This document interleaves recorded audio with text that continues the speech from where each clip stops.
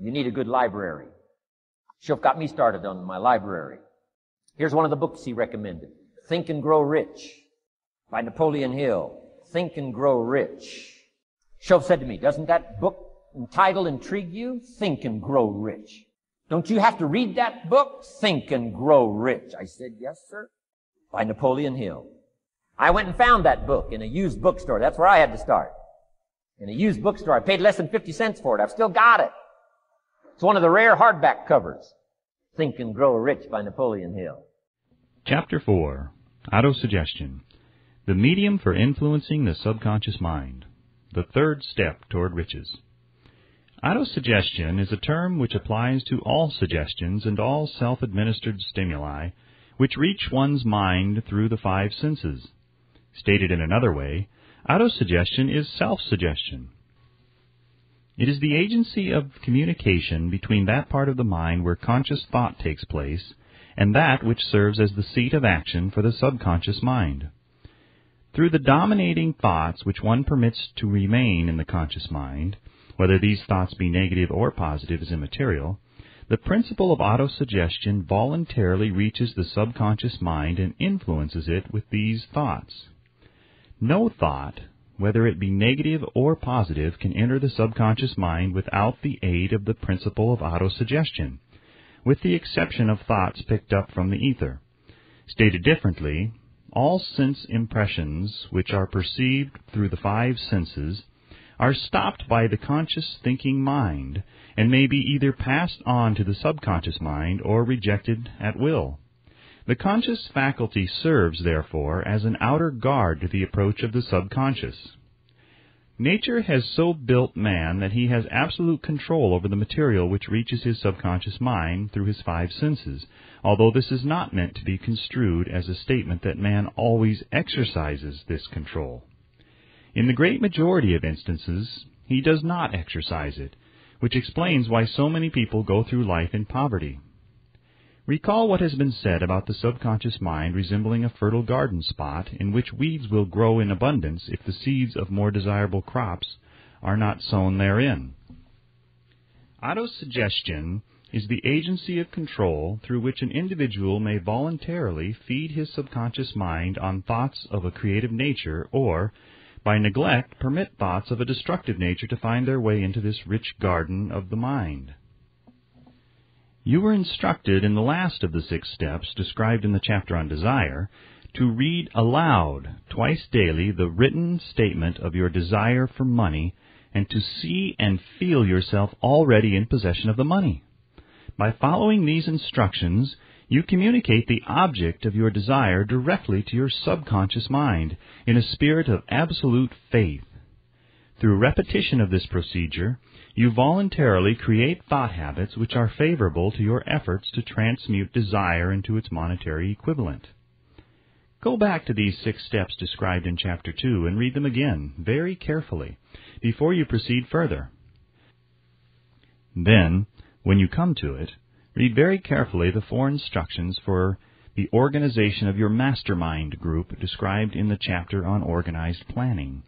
By comparing these 2 sets of instructions with that which has been stated on autosuggestion, you, of course, will see that the instructions involve the application of the principle of autosuggestion. Remember, therefore, when reading aloud the statement of your desire, through which you are endeavoring to develop a money consciousness, that the mere reading of the words is of no consequence unless you mix emotion or feeling with your words. If you repeat 1,000,000 times the famous Emile Coué formula, day by day in every way I am getting better and better, without mixing emotion and faith with your words, you will experience no desirable results. Your subconscious mind recognizes and acts upon only thoughts which have been well mixed with emotion or feeling. This is a fact of such importance as to warrant repetition in practically every chapter, because the lack of understanding of this is the main reason the majority of people who try to apply the principle of autosuggestion get no desirable results. Plain, unemotional words do not influence the subconscious mind. You will get no appreciable results until you learn to reach your subconscious mind with thoughts or spoken words which have been well emotionalized with belief. Do not become discouraged if you cannot control and direct your emotions the first time you try to do so. Remember, there is no such possibility as something for nothing. Ability to reach and influence your subconscious mind has its price, and you must pay that price. You cannot cheat, even if you desire to do so. The price of ability to influence your subconscious mind is everlasting persistence in applying the principles described here. You cannot develop the desired ability for a lower price. You and you alone must decide whether or not the reward for which you are striving, the money consciousness, is worth the price you must pay for it in effort. Wisdom and cleverness alone will not attract and retain money, except in a few very rare instances where the law of averages favors the attraction of money through these sources. The method of attracting money described here does not depend upon the law of averages. Moreover, the method plays no favorites. It will work for one person as effectively as it will for another. Where failure is experienced, it is the individual, not the method, which has failed. If you try and fail, make another effort, and still another, until you succeed. Your ability to use the principle of autosuggestion will depend very largely upon your capacity to concentrate upon a given desire until that desire becomes a burning obsession. When you begin to carry out the instructions in connection with the 6 steps described in the 2nd chapter, it will be necessary for you to make use of the principle of concentration. Let us here offer suggestions for the effective use of concentration. When you begin to carry out the first of the 6 steps, which instructs you to fix in your own mind the exact amount of money you desire, hold your thoughts on that amount of money by concentration or fixation of attention, with your eyes closed until you can actually see the physical appearance of the money. Do this at least once each day. As you go through these exercises, follow the instructions given in the chapter on faith and see yourself actually in possession of the money. Here is a most significant fact. The subconscious mind takes any orders given it in a spirit of absolute faith and acts upon those orders, although the orders often have to be presented over and over again through repetition before they are interpreted by the subconscious mind.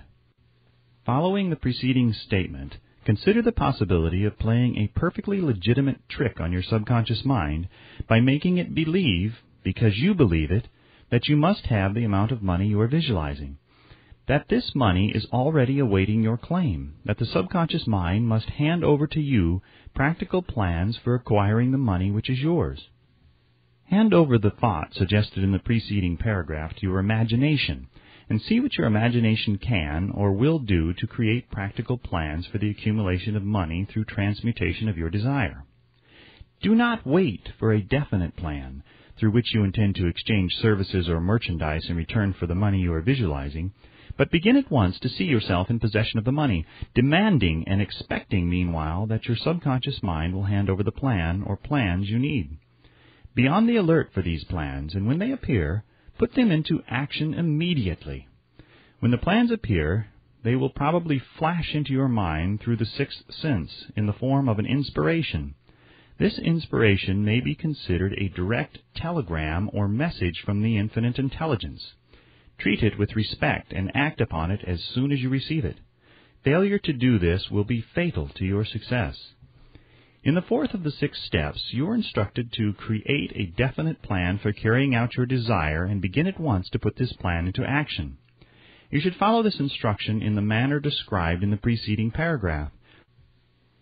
Do not trust to your reason when creating your plan for accumulating money through the transmutation of desire. Your reason is faulty. Moreover, your reasoning faculty may be lazy, and if you depend entirely upon it to serve you, it may disappoint you. When visualizing the money you intend to accumulate with closed eyes, see yourself rendering the service or delivering the merchandise you intend to give in return for this money. This is important. The fact that you are reading this book is an indication that you earnestly seek knowledge. It is also an indication that you are a student of this subject. If you are only a student, there is a chance that you may learn much that you did not know, but will learn only by assuming an attitude of humility. If you choose to follow some of the instructions but neglect or refuse to follow others, you will fail. To get satisfactory results, you must follow all instructions in a spirit of faith. The instructions given in connection with the 6 steps in the 2nd chapter will now be summarized and blended with the principles covered by this chapter as follows.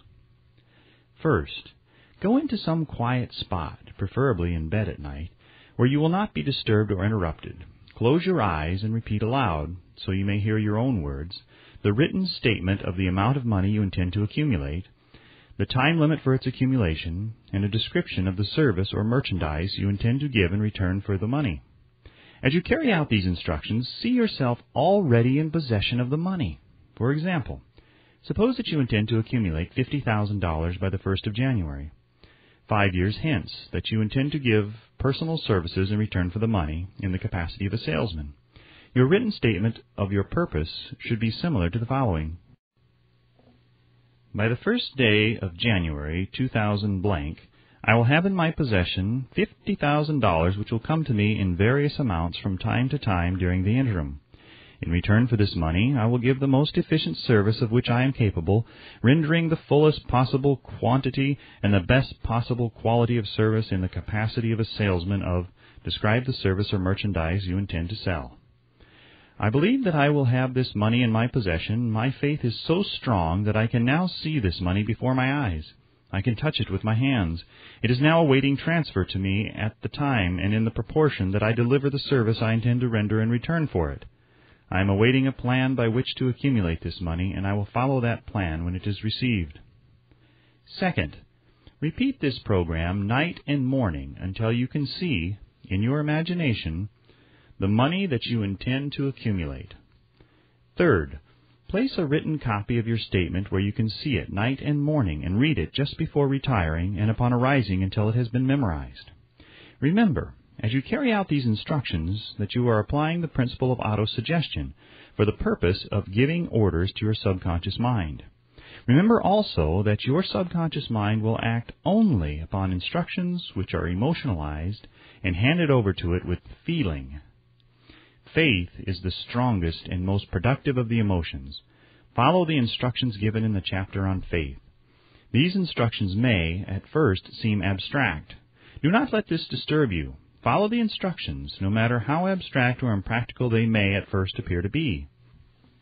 The time will soon come, if you do as you have been instructed, in spirit as well as in act, when a whole new universe of power will unfold to you. Skepticism in connection with all new ideas is characteristic of all human beings. But if you follow the instructions outlined, your skepticism will soon be replaced by belief, and this, in turn, will soon become crystallized into absolute faith. Then you will have arrived at the point where you may truly say, I am the master of my fate. I am the captain of my soul. Many philosophers have made the statement that man is the master of his own earthly destiny, but most of them have failed to say why he is the master. The reason that man may be master of his own earthly status, and especially his financial status, is thoroughly explained in this chapter. Man may become the master of himself and of his environment because he has the power to influence his own subconscious mind, and through it gain the cooperation of infinite intelligence. You are now reading the chapter which represents the keystone to the arc of this philosophy. The instructions contained in this chapter must be understood and applied with persistence if you succeed in transmuting desire into money. The actual performance of transmuting desire into money involves the use of autosuggestion as an agency by which one may reach and influence the subconscious mind. The other principles are simply tools with which to apply autosuggestion. Keep this thought in mind, and you will at all times be conscious of the important part the principle of autosuggestion is to play in your efforts to accumulate money through the methods described in this book. Carry out these instructions as though you were a small child. Inject into your efforts something of the faith of a child. The author has been most careful to see that no impractical instructions were included because of his sincere desire to be helpful. After you have read the entire book, come back to this chapter and follow in spirit and in action this instruction. Read the entire chapter aloud once every night until you become thoroughly convinced that the principle of autosuggestion is sound, that it will accomplish for you all that has been claimed for it. As you read, underscore with a pencil every sentence which impresses you favorably. Follow the foregoing instruction to the letter, and it will open the way for a complete understanding and mastery of the principles of success.